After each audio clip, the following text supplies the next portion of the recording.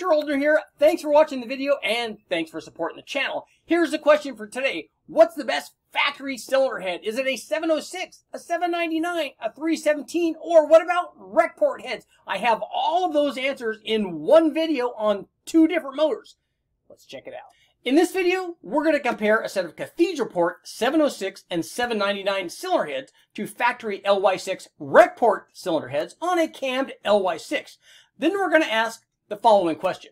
How much of the change in power, if we saw any, was due to a change in static compression? The CATHEDRAL-PORT heads both have smaller chambers than the rec port heads. How did that affect power? Well, we're going to kind of answer that question in the next test. We're going to compare a set of 317 CATHEDRAL-PORT heads to a set of factory LS3 rec port heads. Since they have similar chamber sizes, they have similar compression. Now what's the change in power?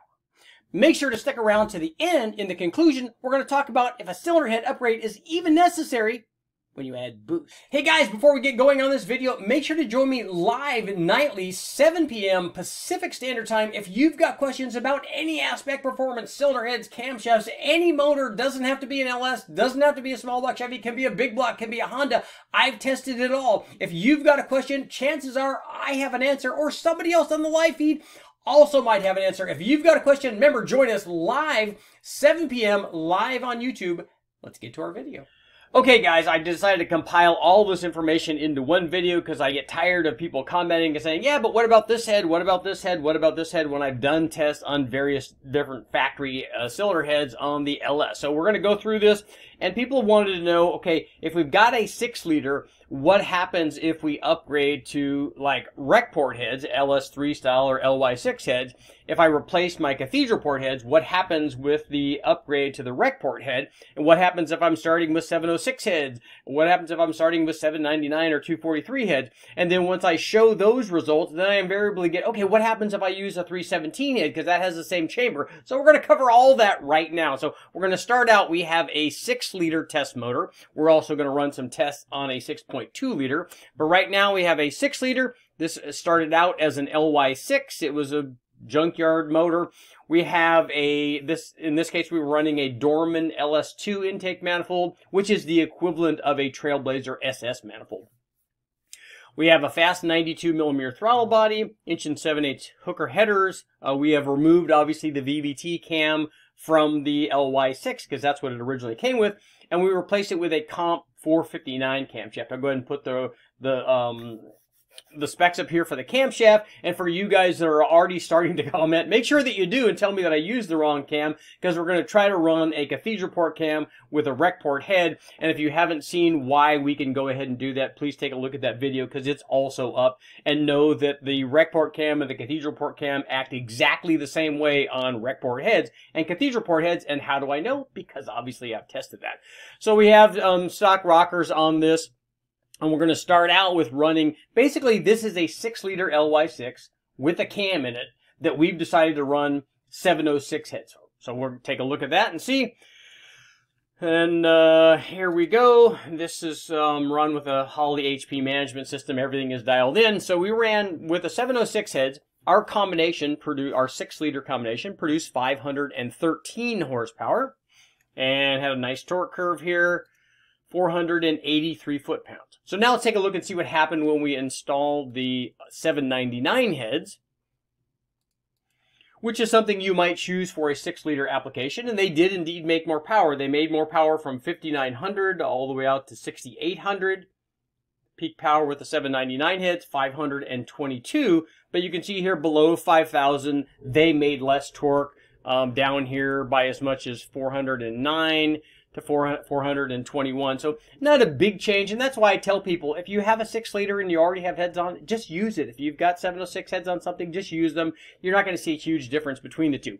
But let's take a look and see what happened when we ran the factory LY6 heads, and which is basically an LS3 style head, rectangular port, you know, big valves. And we ran it with the stock LS3 intake manifold, because obviously you have to match the intake manifold port design to the cylinder head. But you can see we picked up a lot of power going to the rec port head. They flow a lot more than either the 706 or the 799 head, so not surprisingly, they're going to make more power. And that's exactly what they did. run with the LY6 heads, we made 541 horsepower. And peak torque checked in at 492 foot-pounds, so a little bit more peak torque than either one of the Cathedral Port heads. But if we look down here below, 44 or 4300 RPM, the Rec Port heads made less power than the Cathedral Port heads, either the 706 or the 799 heads.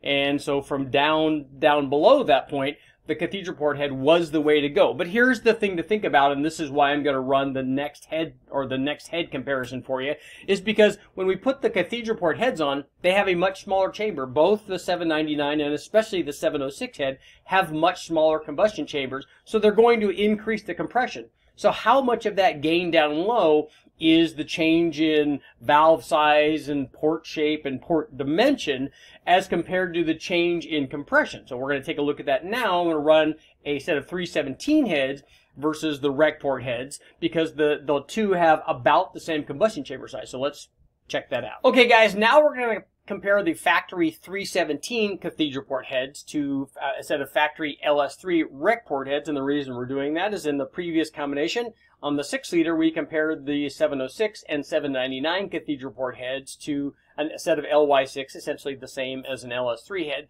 But the reason that we're comparing the 317 is on the previous example we had a fairly good size change in static compression. Both the 799 head and the 706 head have much smaller combustion chambers than the 70cc stuff that we saw on the LY6 head. So we had a change in compression. So how much of the power that they gain down low is just from compression, and then how much of it is because they have smaller ports and smaller valves and maybe have more low-speed airflow and enhanced power production because of the size and shape of the head. Now we're going to take a look at the comparison between the 317 head and the LS3 head, because they both have very similar combustion chamber sizes. In our case, when we measured the combustion chamber, we only saw a difference of 1.5 cc's. The 317 head was actually slightly larger at 71.5 versus 70 cc's for our factory LS3 head. Now, we also tested this on an LS3 crate motor with a camshaft, because there's no sense in trying to run the comparison on a stock LS3 because the motor simply can't take advantage of all the airflow that basically either one of these have to offer, especially the LS3 head, because the LS3 head has enough airflow to support, over 650 horsepower on the right combination. So we have to, at least in our crate motor, have a camshaft on it. And we picked a Comp 469 camshaft, and I'll go ahead and put the specs up here. We use this cam a lot, and it helps the combination make a lot more power, obviously, than factory cam. Now, we also ran the LS3 with long tube headers. We had a Holley HP management system, and on the LS3 heads, we ran the factory LS3 intake and a 92mm throttle body, and on the 317 heads, we actually ran a fast manifold and a 102mm throttle body. And before you guys all cry foul and make comments about it, but go ahead and make the comments and tell me what you think about the intake choice. The reality is that when we've tested the LS3 style heads, especially at this power level, when we compare the factory LS3 intake manifold to a fast LS3 intake manifold, there's essentially no gain.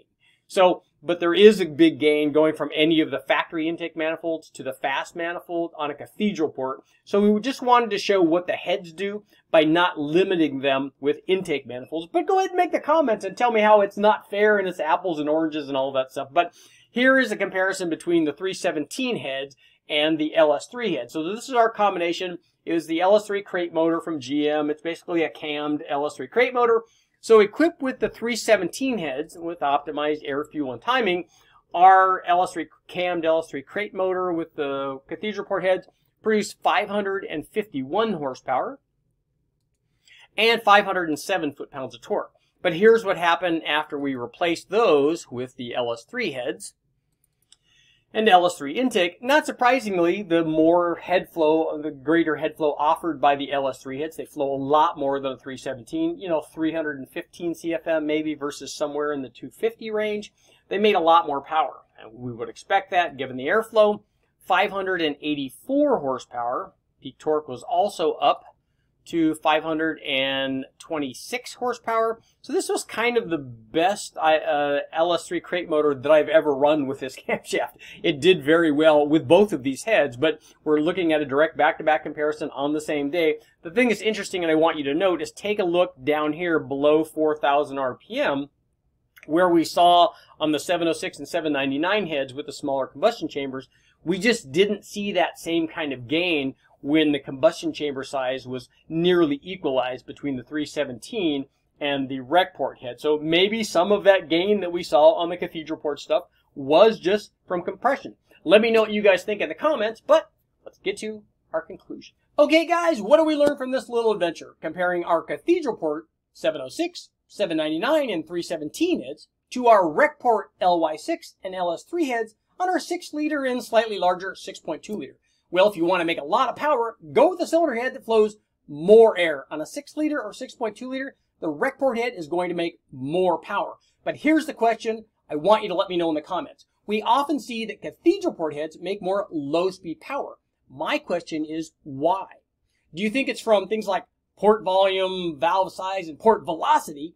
Or is it simply a matter of static compression? Let me know in the comments. The next question is, Richard, do I need to upgrade the cylinder head when I'm adding a turbo?